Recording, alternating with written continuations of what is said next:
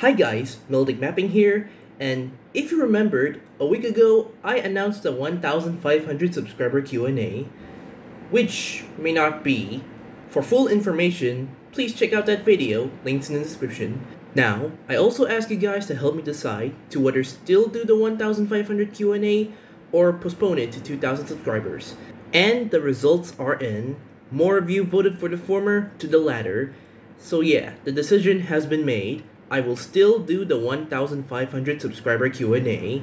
You can now start asking questions, except for those inappropriate ones. Any inappropriate question will not be tolerated. I'll give you guys 2 days to ask me questions. Then, after 2 days, it's time for your questions to be answered.